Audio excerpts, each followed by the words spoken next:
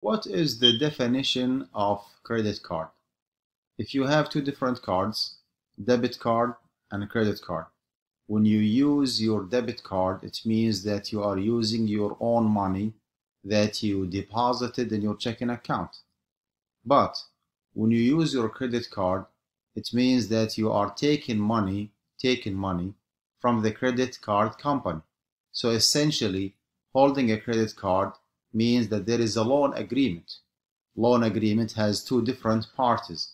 We have a lender and we have a borrower. The lender is yourself and the borrower is the credit card company. So basically it's a loan agreement. Loan agreement subject to all rules and regulations that govern loan agreement in the Islamic finance system.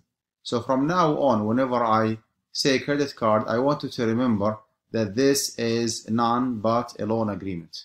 This is a loan contract or agreement.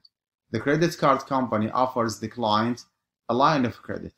Line of credit means like a ceiling where you cannot pass, okay, like a maximum amount of money that you are entitled to use that amount. That's called a line of credit that can be accessed by using the card.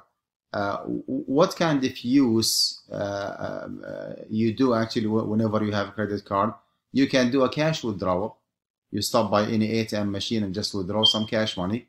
And you can do some online shopping or purchasing online, as well as you can pay like different bills and invoices online. So again, from now on, whenever I say credit card, it should be connected right away in your mind with the loan agreement. You are borrowing money from the credit card company.